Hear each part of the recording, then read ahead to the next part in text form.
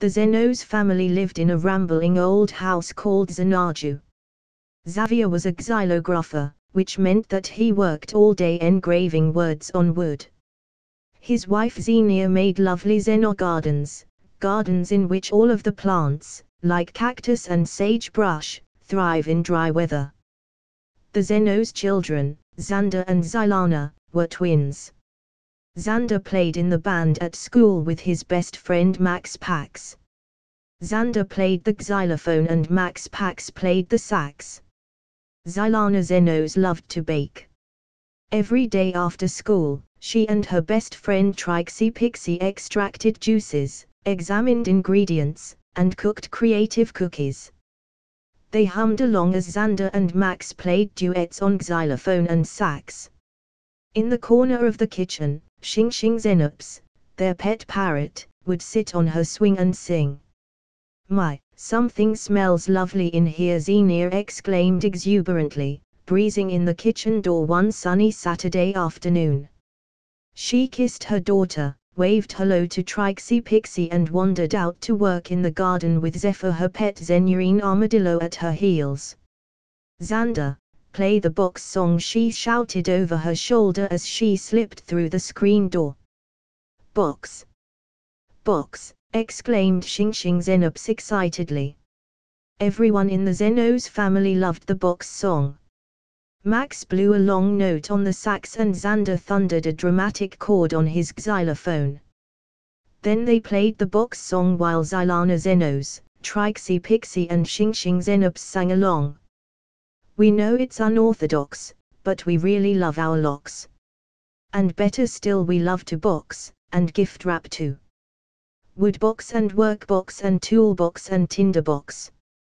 Bobby Fox collects socks, so why don't you? We're standing on our soapbox to save all the muskox. Eliminate the foulpox and cowpox too. Showbox and shadowbox and saucebox and sunbox. Bobby Fox collects socks, so why don't you?" Xavier came into the kitchen with Zephyr the Xenurine armadillo to claim a cookie from Xylana, as Xander and Max played a musical interlude on xylophone and sax. Xenia came to the back door to listen to the last verse of the box song, carrying an ailing xanthium plant in her arms. "We know it's a paradox to outfox a jukebox. To laminate a letterbox and boombox too. Postbox and pillbox and pepperbox and pegbox. Bobby Fox collects socks, so why don't you? We don't mean to flummox the champion chatterbox. Who handles the hatbox of Mrs. Larfow's? Juicebox and junkbox and loosebox and lunchbox. Bobby Fox collects socks, so why don't you?" Everyone shouted out the last line at the top of their voices as Xing Xing Xenops flew around the kitchen exclaiming, "Bobby Fox! Bobby Fox!" It was lunchtime on Sunday when the Zeno's family realized that Xing Xing Xenops had gone missing. The Zeno's family rushed around the house, calling frantically for Xing Xing. Xavier looked under the bed in the master suite while Xenia climbed up to examine the attic. Xander rushed into the living room to look among his comic books and Xylana explored the creepy corners of the cellar. But Xing Xing nowhere to be found. "Where can she be?" Xenia wailed woefully as the family met back in the kitchen. Suddenly, they heard a cackling cry from outside. The Zeno's family started in surprise. The cry sounded like Xing Xing Xenops. But what was she doing outside? The family burst out the back door and looked wildly around for Xing Xing. "There she is," cried Xander, pointing toward the top of Xavier's xenography workshop. "Bobby Fox collects socks." Xing Xing Xenops chirped cheerily from her place on the roof. "Xing Xing Xenops, you come down," cried Xylana. Xing Xing blinked at Xylana. Then she flew over to sit on a nearby statue of Xenophon, the Greek philosopher. Xenia tiptoed up behind the naughty Xenops parrot, hoping to catch her by surprise. Xing Xing stepped sideways to avoid Xenia's outstretched hand.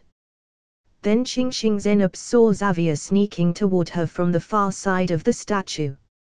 Xing Xing squawked and flapped away. Up and up she flew, until she landed on a thin branch at the peak of a tall pine. Bobby Fox collects socks. Xing Xing exhorted exuberantly from the top of the tree while the Zenos family exclaimed in frustration. Now what do we do? Xander cried. We need a ladder, Xylana said. I'll get one from the garage. That ladder in the garage is too small, said Xavier gloomily.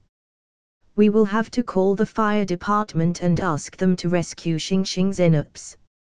It wouldn't work, Xenia said. Xing Xing Zenops would just fly away as soon as the fireman climbed up to her perch. But don't worry. I have an idea. The Zenos family huddled around Xenia as she whispered her plan. Xing Xing Zenops watched suspiciously from her place in the pine. She couldn't hear what Xenia was saying. Her perch was too far away. But Xing Xing Zenops could see what was happening in the yard below. Xing Xing watched the children hurry into the house while Xavier and Xenia set up several deck chairs in the Xeno garden. She saw Max Pax and Trixie Pixie trot up the lane and gallop through the front gate of Xanadu.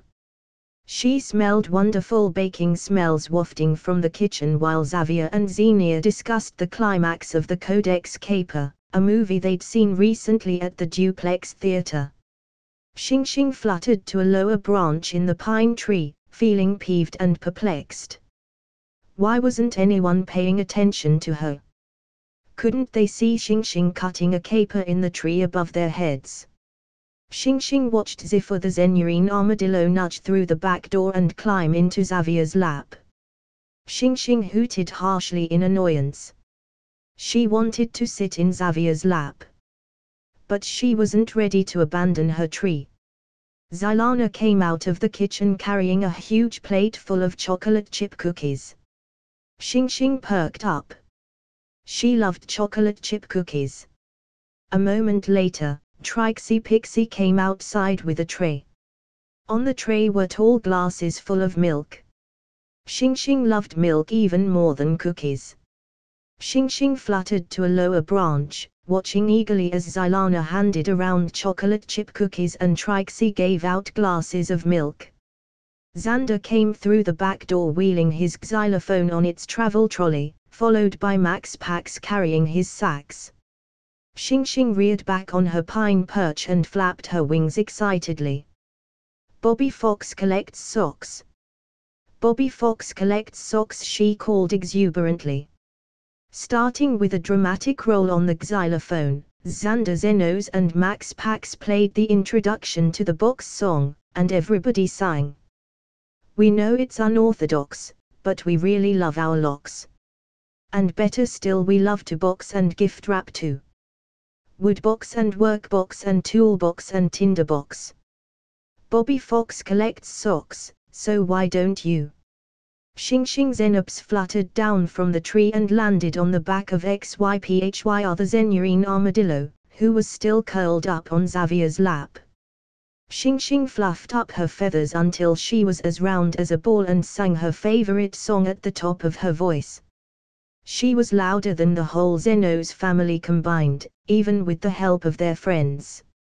Xing Xing didn't bat an eye when Xavier Zenos scooped her up with both hands and marched her inside the house. She was too busy singing the box song to care about her capture. Hurrah! Shouted Xylana and Trixie. The plan worked. Should we stop singing? Xander and Max asked as they played the musical interlude between the first and second verse.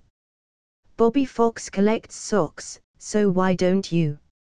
Xing Xing called from the kitchen. Everyone laughed. There's your answer, said Xenia Zenos, Xing Xing wants you to sing. And so they did.